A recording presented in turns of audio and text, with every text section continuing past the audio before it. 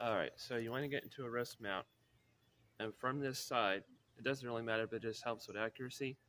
You're going to open the bucket, thumb and index, and you want to land on this string so that both strings are resting on it. Now, if you only land on one string,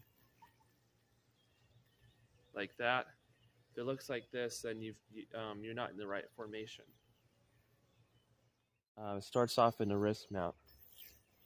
This is what it looks like. It's pretty simple, but if you don't do it right, if you don't understand the mechanics behind it, it's very easy to get knots.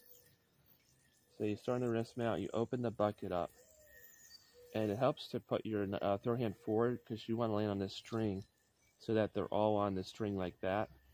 And you let go of your non-throw hand thumb and just position it so that you're in a heart mount. And then you're going to flip it forward like that and let go, and then you have your broken heart.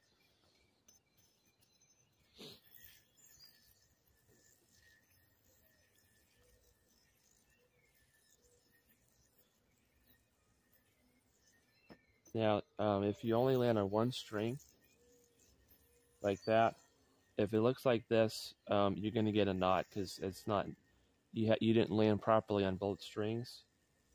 If you flip it backward, you won't get a knot. But if you ever have that problem, it's because you only landed on one string.